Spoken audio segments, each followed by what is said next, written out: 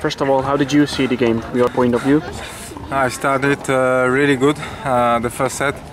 I was in front immediately, so on the first set 6-1, and then really bad first game of the second.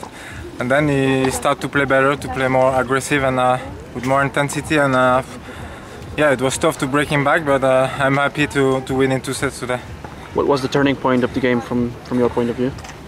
I had so many chances to break, so it was the positive point.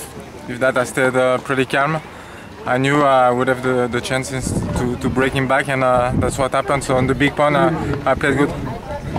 What was most difficult about your opponent and his play? Was when he's inside the court, you know, he's taking his forehand, he's playing really heavy.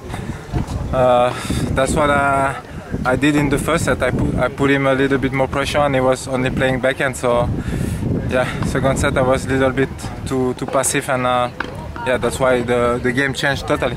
How do you like the conditions here in Trnava?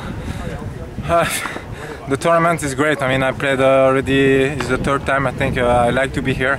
It's not the best court for me. I mean, it's bouncing high, it's fast, but yeah, I try to do my best. I have second round tomorrow, so let's see. What about the weather? It's pretty hot.